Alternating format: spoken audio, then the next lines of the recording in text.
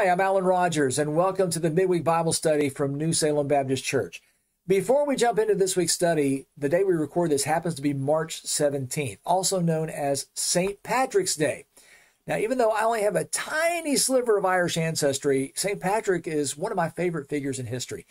And if you aren't familiar with his fascinating story, let me encourage you to get to know him. I'm going to post a link in the description that'll allow you to read his amazing story in his own words. Now, on with our study. In 1988, singer and composer Bobby McFerrin released a song which rapidly became the #1 pop song in the country for a while. The catchy little tune exhorted listeners with one simple piece of advice: don't worry, be happy. Have you ever tried to just be happy? Sometimes it's a lot harder than it sounds, isn't it? Have you ever tried to keep yourself from worrying? How'd that work out for you?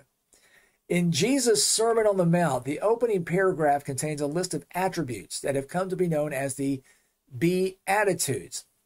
The name comes from the formula that characterizes each statement. Blessed are you, or to put it in a little more ancient form, blessed be you, if you possess this particular attribute. Each of the Beatitudes indicates a condition that will exist if the attribute in question is possessed. For example, blessed are the poor in spirit, for theirs is the kingdom of heaven. A lot of times we approach these Beatitudes with the same spirit in which we listen to the song, Don't Worry, Be Happy. We determine that if we're going to realize the condition, then we need to cultivate this attitude. So we reach deep down inside ourselves, we grab our bootstraps, and by sheer force of will, we try to force ourselves to have the attitude that Jesus described. And more often than not, we fail. To be honest, sometimes we can approximate for a moment what it's like to be poor in spirit, or gentle, or merciful, but we find we can't do it perfectly, nor can we keep it up for very long. It works out about as well as when we try not to worry and be happy. When we try to turn the Beatitudes into a simple list of do's and don'ts that we try to impose on ourselves, we miss the point about what the Beatitudes are really all about. We also miss a key ingredient that makes these attitudes and their resulting conditions possible. So, what are the Beatitudes, and how can we experience them in our own lives? Well, first, a little word of introduction, and then we'll walk our way through these attitudes. You have to understand the Beatitudes are a measure of our progress in discipleship. As we discovered last time, the Sermon on the Mount, which includes the Beatitudes, is not just another list of religious regulations. The Sermon on the Mount is a description of what it's like to live under the rule and reign of God. In other words, to be part of the kingdom of God. As such, the Sermon on the Mount is a pattern of discipleship or followership. It's intended for those who have made a conscious decision to follow Jesus in faith. As Jesus says in John 3, verse 3, we can't even see the kingdom of God unless we experience a spiritual rebirth. According to John 3:16, that spiritual rebirth only comes when we put our faith in Jesus as our Savior and Lord. We have to come to a point of conscious choice in which we accept who Jesus claimed to be and what he claimed to do on our behalf. And this belief involves more than a simple intellectual assent to a set of facts. Rather, it's a reordering of our lives around the reality of who Jesus is. As we've mentioned before, faith equals knowledge plus action. We take what we know about Jesus and we act on it. That is faith. We also know the Sermon on the Mount is a measure of discipleship because of who it was addressed to and what it was based on. As we noted last time, the Sermon on the Mount was delivered to Jesus' disciples, with the rest of the crowd sitting around listening in. The sermon was addressed to people who were willing to suffer for Jesus' sake. In other words, they had bought in. They were committed. Jesus defines discipleship as the willingness to deny oneself, take up the cross, in other words, put your life on the line, and follow him. That's pretty committed. The goal of the disciple is to reflect the master. The very name Christian means little Christ. Now, when you look at it in this light, the Beatitudes become a mirror through which we can gauge how well we are reflecting the Lord Jesus. Jesus uses the formula, if you possess this attitude, then you are blessed. And this is what your blessing looks like. The conditions attached to each beatitude are not rewards, but definitions of the form our blessedness takes. The beatitudes themselves are the rewards of developing a deeper relationship with Jesus. In other words, the beatitudes are grounded in a right relationship with God through Christ. If we are pursuing a relationship with Jesus, these beatitudes will develop in our lives naturally. Now, with that understanding, let's begin to walk through some of these attitudes Jesus says should characterize his disciples. Starting in verse 3, in Christ, those who recognize their dependence on God will receive acceptance by God. Jesus says, blessed are the poor in spirit, for theirs is the kingdom of God. Note that this beatitude refers not just to the poor, but to the poor in spirit specifically. Those who are poor in spirit realize that when it comes to God, they've got nothing to offer. As the prophet Isaiah said, for all of us have become like one who's unclean. All of our righteous deeds are like a filthy garment. In other words, even our best efforts compared next to God's holiness are like dirty laundry. We've got nothing to put on the table. Being reconciled with God involves an unconditional surrender on our part. Realizing we have nothing to offer him, we simply have to accept what God offers to us. With God, we can't negotiate from a position of strength because compared to him, we have none. So let's put an end to any notion that a person must be good enough to come to God. So many times I hear people say, well, I can't come to God yet. I still got some stuff I got to work out. Just stop it, okay? You're never going to be good enough. So quit letting that be an excuse. Come to God anyway, not on the basis of what you've done, but on the basis of what he has done for you. To come to God, we have to admit our need, admit that we are absolute beggars when it comes to him, and we have to come to him on his terms. And his terms involve approaching him through Jesus. As Jesus himself said in John 14:6, I am the way, the truth, and the life. No one comes to the Father but through me. In other words, Jesus is the doorway through which we approach God. The Apostle Peter put it this way in Acts 4, verse 12, and there's salvation in no one else, for there's no other name under heaven that's been given among men by which we must be saved. That is, other than Jesus.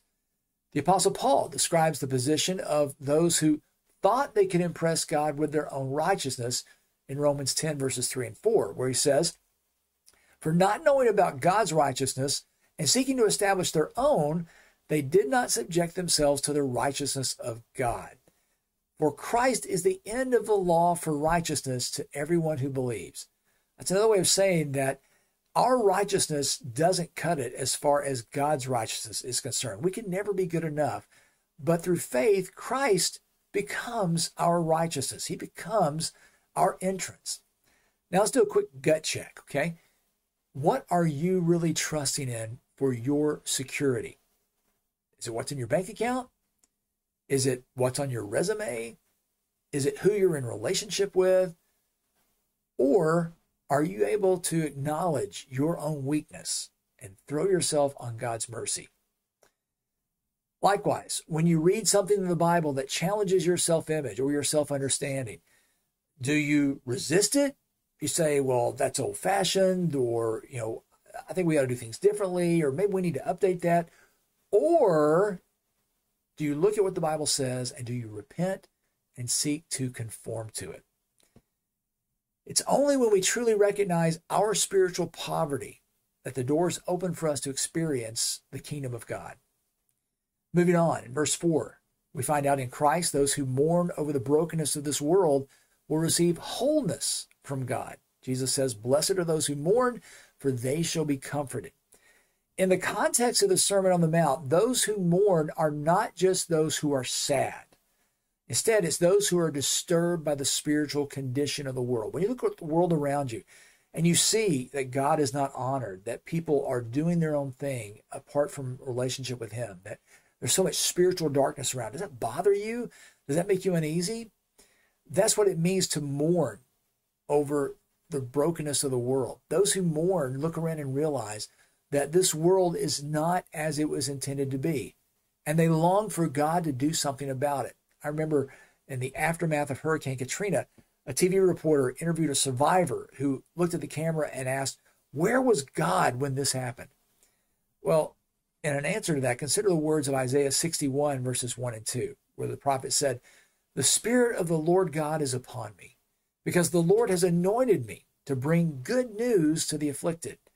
He has sent me to bind up the brokenhearted, to proclaim liberty to captives and freedom to prisoners, to proclaim the favorable year of the Lord and the day of vengeance of our God, to comfort all who mourn." Isaiah's words refer to the hope that one day God would send a Savior to remove the curse of sin and restore true justice and peace. As Luke reports in his gospel, in Luke 4, verses 14 through 20, Jesus used this very passage from Isaiah to announce the launch of his public ministry there in his home synagogue of Nazareth. In other words, Jesus was saying, this is what I'm all about. It's announcing that God's finally moving to bring about that comfort to those who are mourning.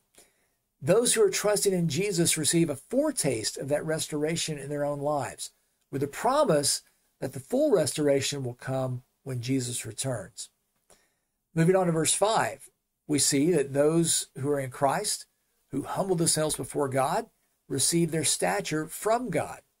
Jesus says, "Blessed are the gentle, for they shall inherit the earth."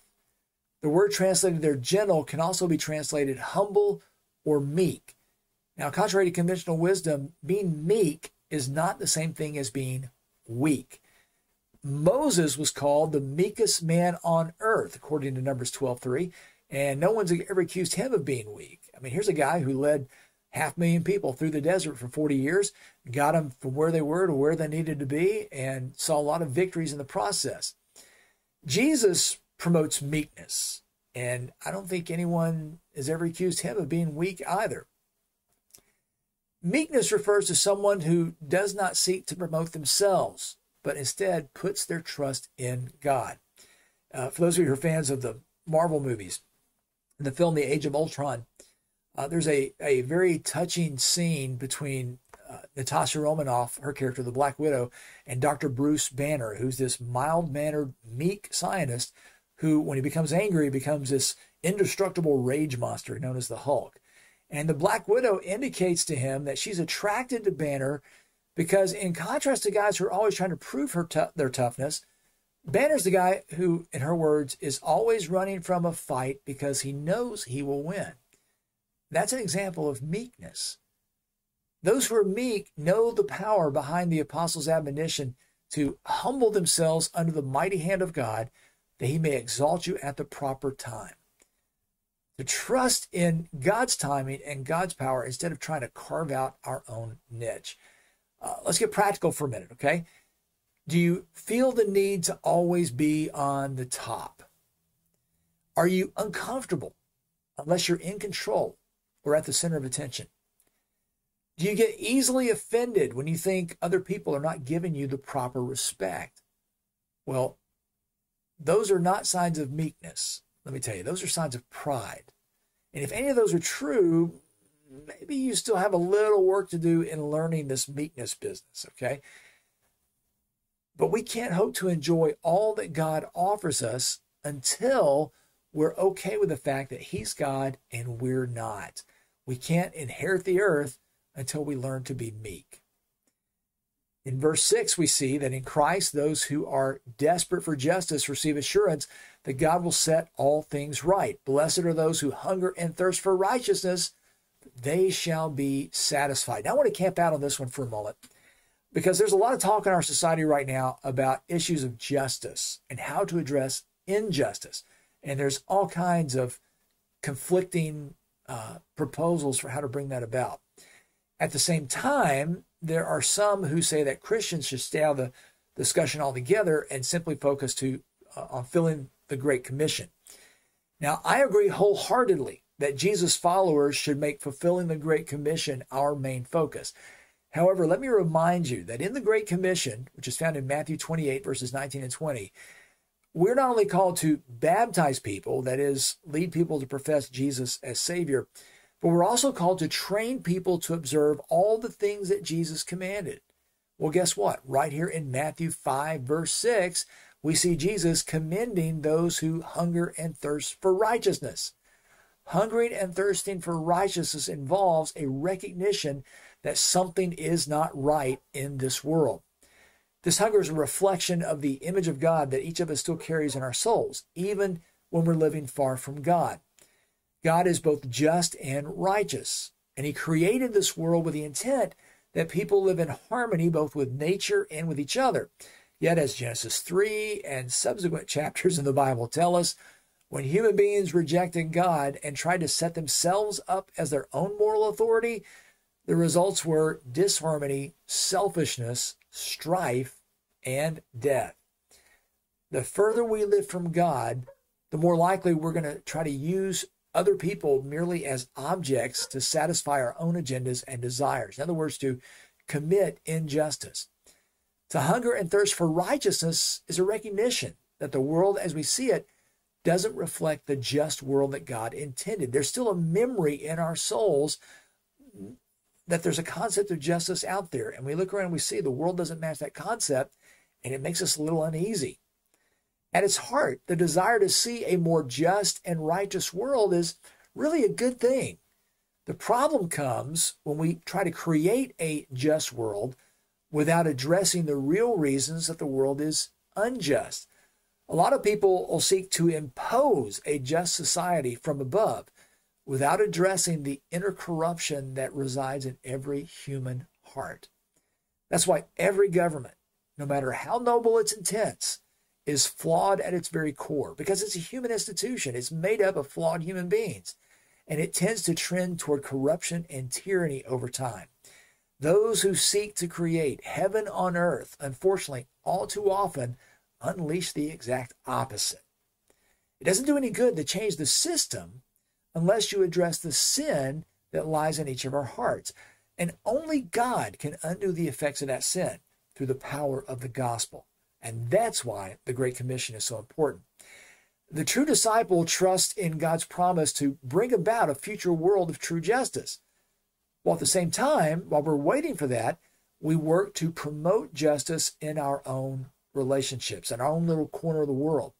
It all goes back to what Jesus called the Great Commandments, which can be summed up in two statements. Love God with everything you got, and love your neighbor as yourself. So let's think about that for a minute. Do you want people to treat you fairly?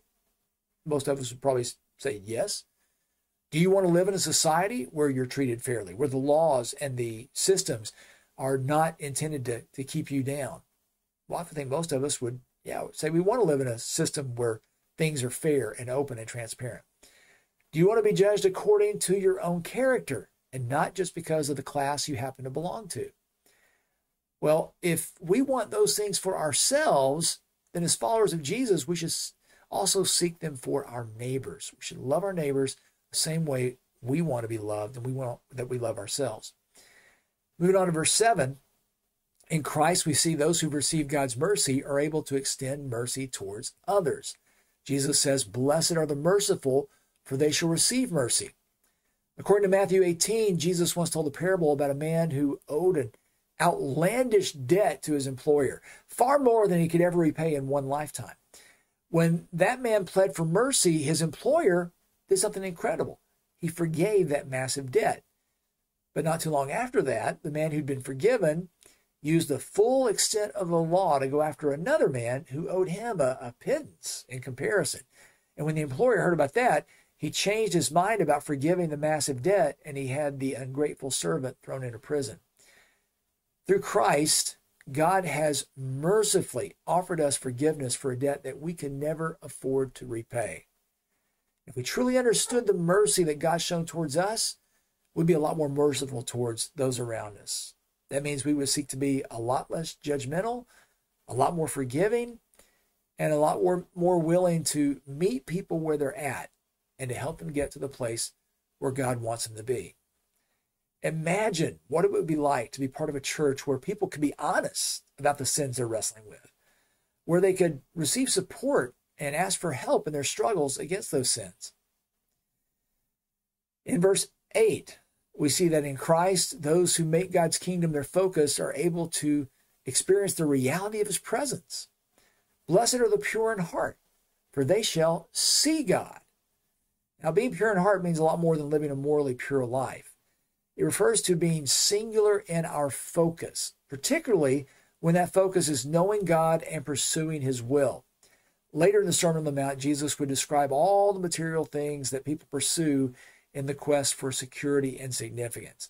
In contrast, Jesus would tell his followers, but seek first his kingdom and his righteousness, and all these things will be provided to you. If you really want to see God, then seek to align with the values and the priorities of God's kingdom. Next, in verse 9, in Christ, those who've been reconciled with God are called to help others experience reconciliation. Blessed are the peacemakers, for they shall be called the sons of God. Well, why is that? Why are those who pursue peace and try to bring people together called the sons of God? Well, when you look at 2 Corinthians 5, verses 18 and 19, you see what God's done for us. Now, all these things are from God who reconciled us to himself through Christ, and then gave us the ministry of reconciliation, namely, that God was in Christ reconciling the world to himself, not counting their trespasses against them, and he has committed to us the word of reconciliation. So when we are working to help people be reconciled, first to God and then with each other, we're doing the same kind of work that our Heavenly Father's about. Paul describes this a little further in Galatians 3, verse 13, where he says, bearing with one another and forgiving each other, whoever has a complaint against anyone, just as the Lord forgave you, so also should you. That forgiveness is the basis for making peace. Until we are able to confess how we've hurt other people, and until we are able to forgive the ways that other people have hurt us, there can't be any peace.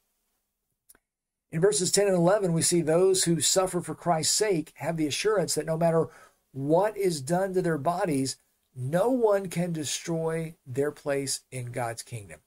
Jesus says, blessed are those who've been persecuted for the sake of righteousness, for theirs is the kingdom of heaven. Blessed are you when people insult you and persecute you and falsely say all kinds of evil about you because of me.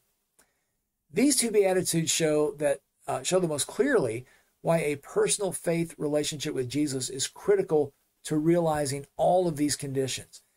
If we seek to bring about these attitudes under our own strength, not only are we doomed to fail, we're doomed to perish. Because sacrificing ourselves for the sake of Christ only makes sense if we're trusting that Christ can redeem us for eternity. That's what gives our sacrifice meaning. If Jesus really was who he claimed to be and really did what he claimed to do, then there's nothing this world can do to us that'll ever truly destroy us, because he's never going to let go of us. The Beatitudes, finally, are a reminder that the investment we make in God's eternal kingdom can never be eliminated or exhausted. In verse 12, Jesus says, rejoice and be glad, for your reward in heaven is great. For in the same way they persecuted the prophets who were before you. Identifying with Jesus often comes at a price. But you know what? He's worth it. When you look at yourself against the mirror of the Beatitudes, what do you see?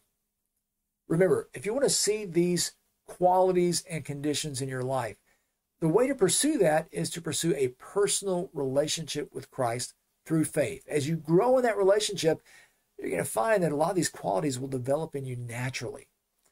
Now, if you'd like to know more about what it means to pursue a relationship with Jesus, please reach out to me at pastor@newsalembaptist.net or post a question in the comments. If you found this video helpful, please help us bring it to more people by giving us a like and by sharing it with your friends. Don't forget to subscribe as well, so you'll be notified when we post our next video. Speaking of, the next time we're going to explore what Jesus said about how his followers should interact with the world.